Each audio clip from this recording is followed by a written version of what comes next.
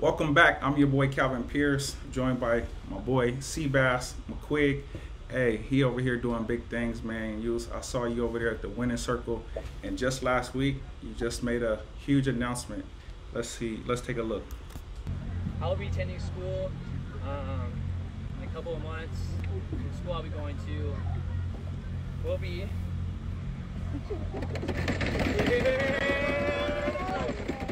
UNLV.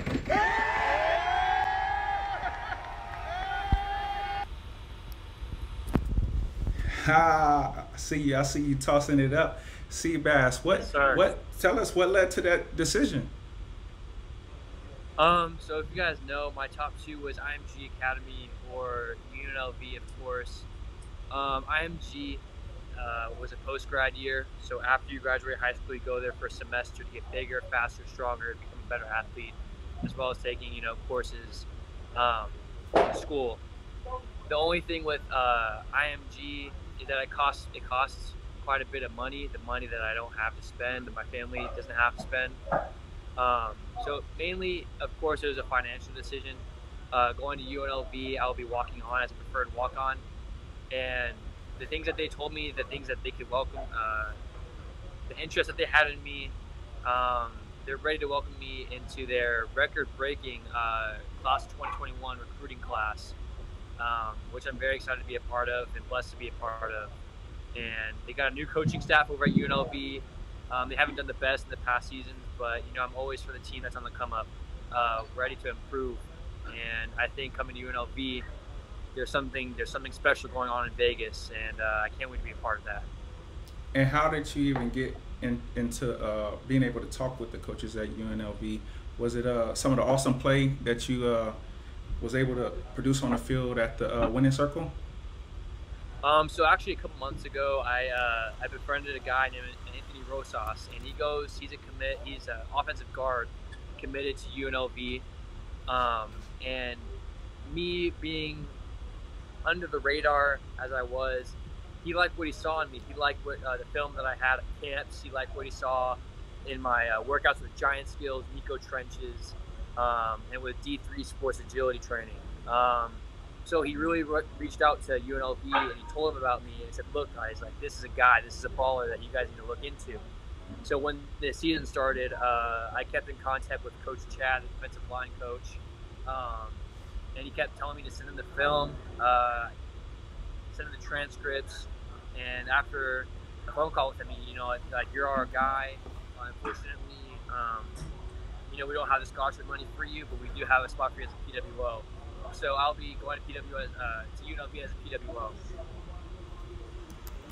Right, but like you are right now in the weight room, what are you doing to put in that extra work so you can earn that the full ride, so you're not stuck with a ton of loans and things of that nature? Well, knowing that I'm a PWO, I'm going to be overlooked. I've been overlooked my entire life. Being on the bottom is nothing new to me. So I'm just going to continue what I'm doing and more. Lifting every night here with my trainer, Coach Sparks. Getting in practice, getting in training sessions. Just doing my thing, continuing to be who I'm supposed to be, and not switching up who I'm supposed to be. Staying on my path. The top is short-lived. Yes, I committed. Yes, it was a great a moment, but it's short-lived. Now I'm back at the bottom of the totem pole. I'm an incoming freshman, and I remember what it was like to be a freshman. But what it took to be to where I am now, it was hard work, and I know to get to the top of UNLV, it's going to continue. I need to continue to be hard working. When do you plan on heading out that way? This summer? They haven't told me anything official yet, but I'd say sometime around either June or July, maybe earlier. But I know maybe right after school, I'll be heading out there with all the guys and getting summer workout started. And you mentioned earlier, you said one of your buddies, he's already committed over there as well? Yeah, Anthony Rosas, he's an offensive guard. He's committed to UNLV, yeah. So that's going to make it easier on you, so it's not like homesick. You got somebody you could partner up with and hang out with. Right. And I've also been added to the UNLV Class 21 group chat for the recruits. So I'm acquainted with all the teammates. Not all. I'm starting to acquaint myself with all the teammates coming into UNLV. Um, yeah. I'm very excited for it. Yeah. And I know you was one of the champions here in San Diego when they first launched the Let Us Play. And what do you think with that still taking place, and it could be official word maybe in the next 72 hours or by early next week? You talking about the Let Us Play movement? Yeah, yeah. I think that these seniors, especially the seniors, need to have this opportunity to play. Kids that don't have the opportunity to go to college on a full-ride scholarship or don't have the opportunity to go to college to play the sport that they love. And not just that, like there are kids out there that need football to live, um, to stay out of trouble. Like I don't know if you saw the statistics, but I saw the statistics that there are numerous kids that are every day that are joining gangs, becoming new fathers, getting in trouble with their parents, with the law, and it's all because they don't have the distraction of football. They don't get to play the game that they love, and you see that 47 other states have successfully played a high school football season. California is one of the 3 states that have not played, and it's very frustrating to see what our government is doing. And yes, there is the risk of COVID-19.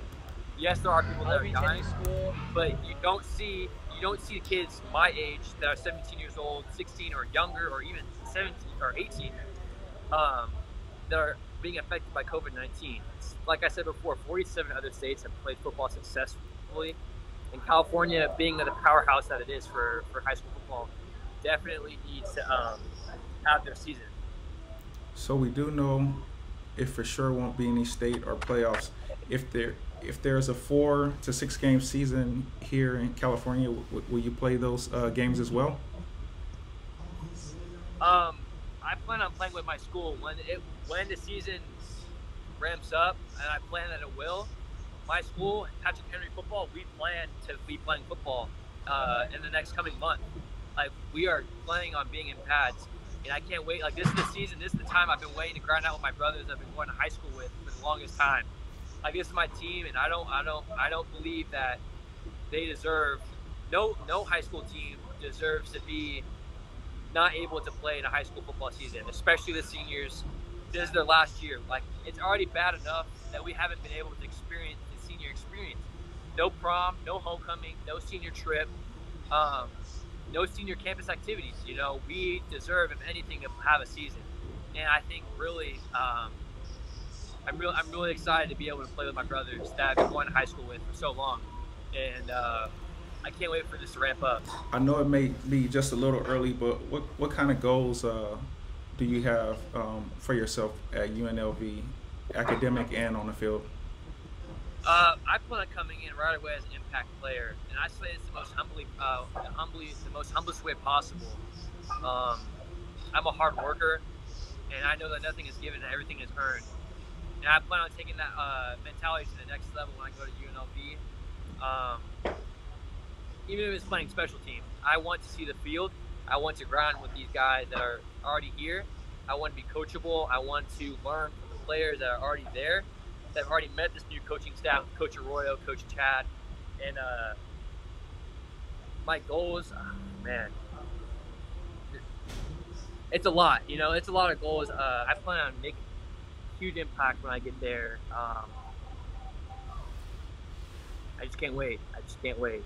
It's a lot to process right now, but I can't wait to see the field and get to meet these new teammates and the new coaching staff.